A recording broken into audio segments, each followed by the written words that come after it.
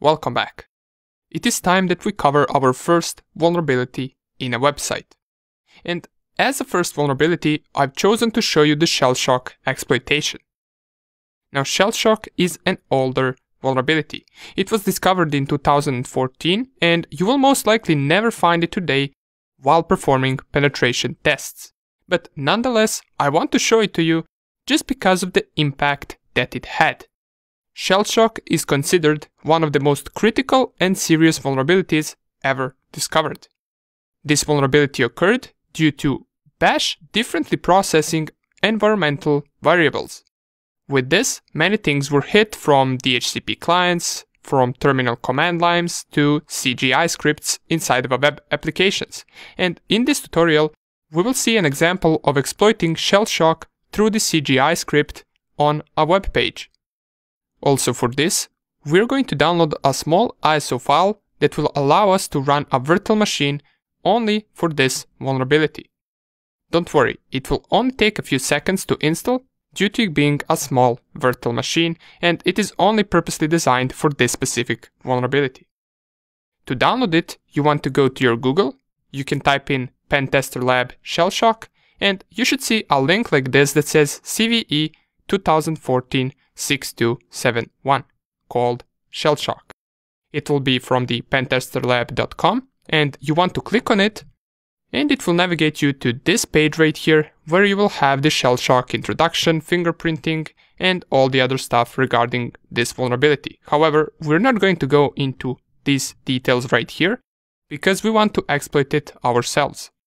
What we want to do is we want to go to the files right here, and you should see this ISO where you want to click on it, and it will download the ISO image with the size of 19.1 megabytes. So you can see it is really small. Once you do that, you want to go to your VirtualBox and you want to create a virtual machine as we usually do. Now, I already got ShellShock Lab created with the ISO file that we just downloaded, but what you essentially want to do is you want to click on New, then you can call it anything you want, you can call it ShellShock. You can select right here Linux as an operating system, and the version of Linux is going to be Other Linux 32-bit. Click on that, then you can proceed to Next. You can leave it to 256 megabytes of RAM, that is more than enough for this machine. Click on Next right here. We want to create a virtual machine, Next here as well, and we can click on Create. And as usual, there are two more things that we want to do once we create a new virtual machine. We want to navigate to the settings. From the settings, we want to go to Network, switch from the NAT to Bridged Adapter. Select your adapter right here, and another thing that we want to do is we want to add our ISO file.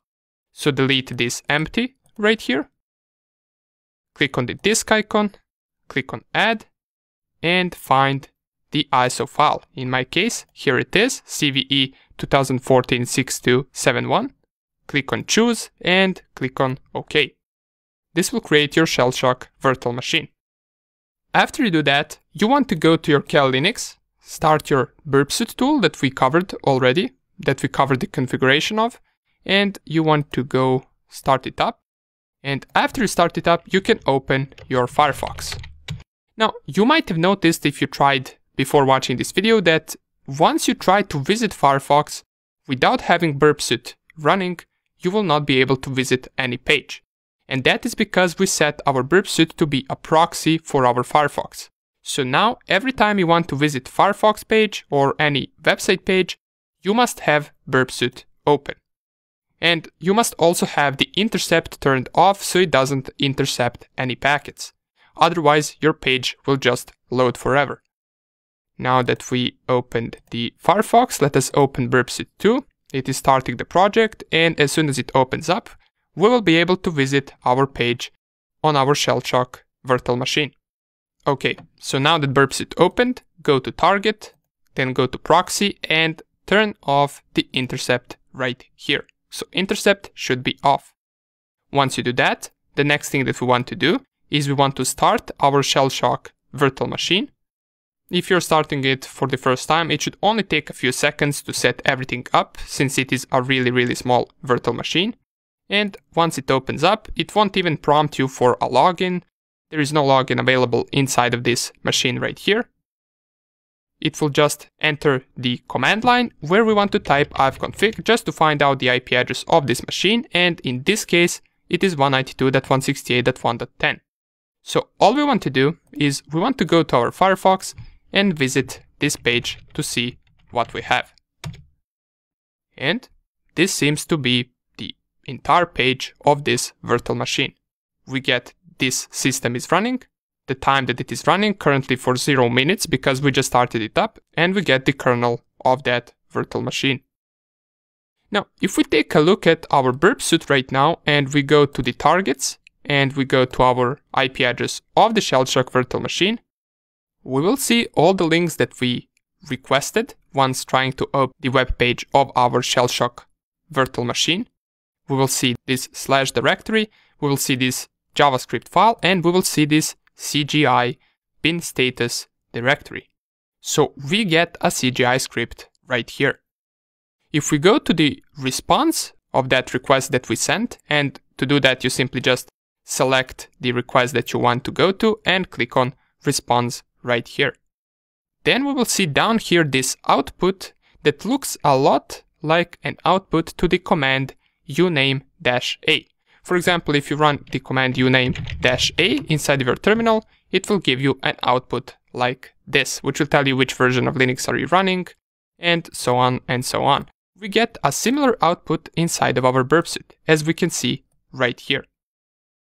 And in most cases, this output is ran by the uname-i command, and it is ran by bash.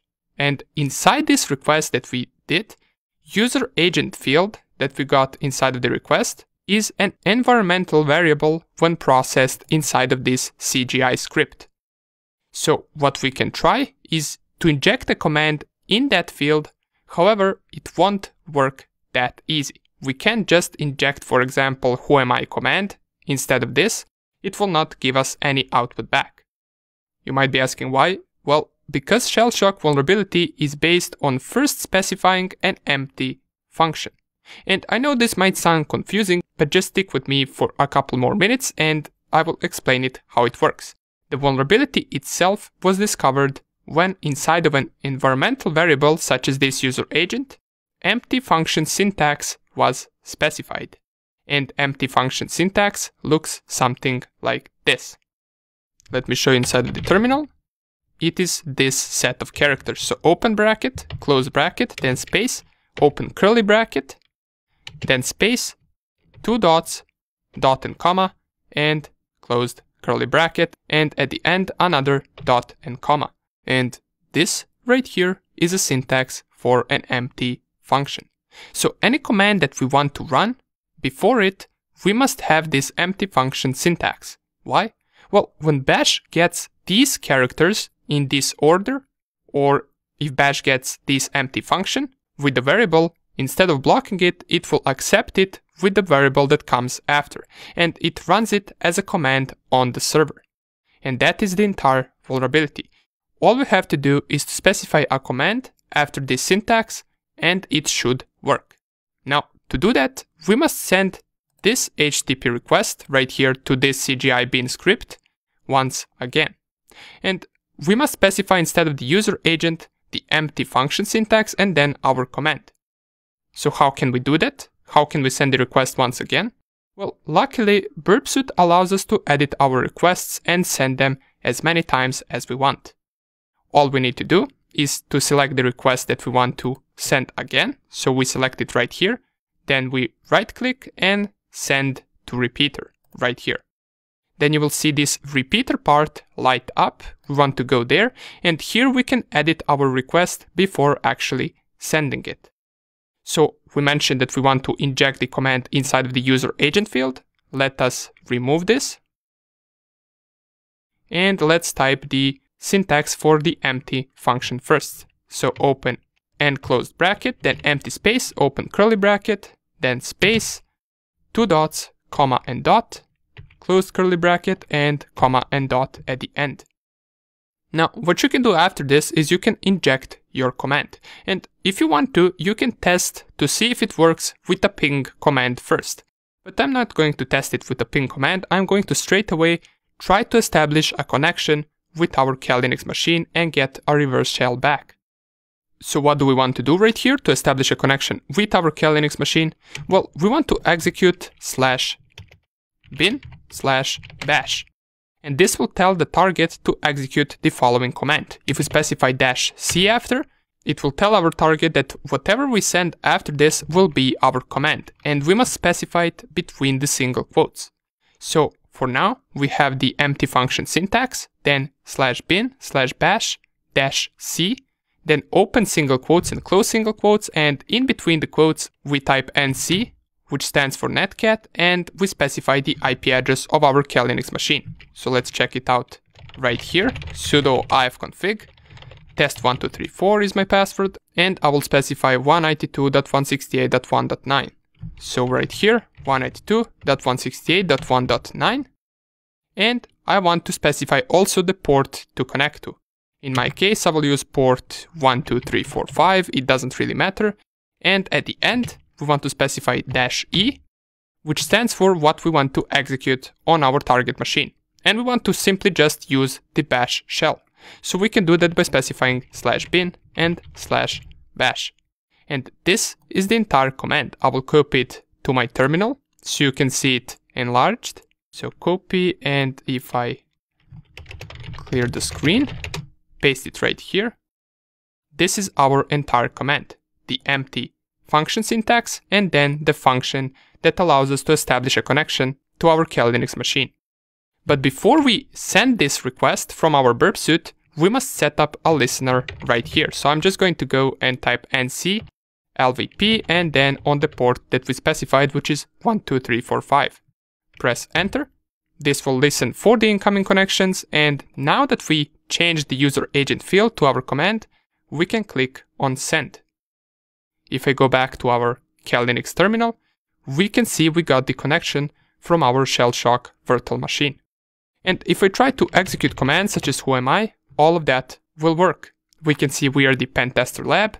The ls command will give me all of the directories inside of the current directory. I can type the pwd to check out my current working directory, and I'm in the /var/www/cgi-bin folder. Great. So we successfully exploited the ShellShock vulnerability and gained access to this machine. Now, you can also automate this entire process with Metasploit framework. So what we did right here is we manually exploited the target with the help of a burp suite.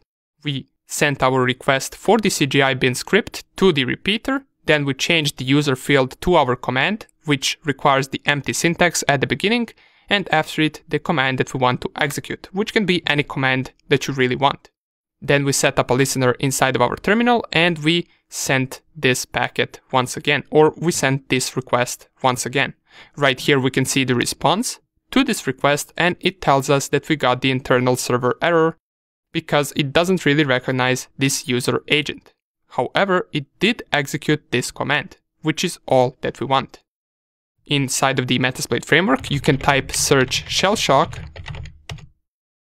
and you can use this exploit right here, which is exploit multi HTTP Apache mods CGI bash environmental execution.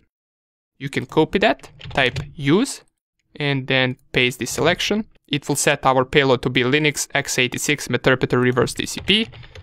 And if I type show options, I can set my options right here. So what I must set is the rhosts, which is the IP address of my target machine. Let's do that first. What I also must set is this rpath. So this will be the path to the CGI script. So the rpath must be set to CGI-bin/status. If I'm not mistaken, that is the path. Let us see inside of our burp suite. So it indeed is CGI, bin, and then status. And all we're left to do right now is set this and run our exploit. So, oh, pardon me, it's not there. Let us just go and set the target URI. It is target URI that we must set to be the CGI bin status. So let's just set the target URI instead. and let's set the R path back to /bin, I believe, and let's give this a try. We send this, we get the interpreter session1 opened, and here it is. Get user ID will tell us who we are. We can execute the commands, and we can do everything that we did inside of our exploitation section. So we successfully exploited ShellShock vulnerability in two different ways. Manually, by using burpsuit and sending our command in the user agent field, and with the help of this Metasploit framework module. It also exploited the user agent field, as we can see right here. We told the path to be CGI bin status, and we got the interpreter reverse shell back. Great. Now that we did this, in the next video, we're going to check out a very similar thing to this, which is called command injection. See you in the next video.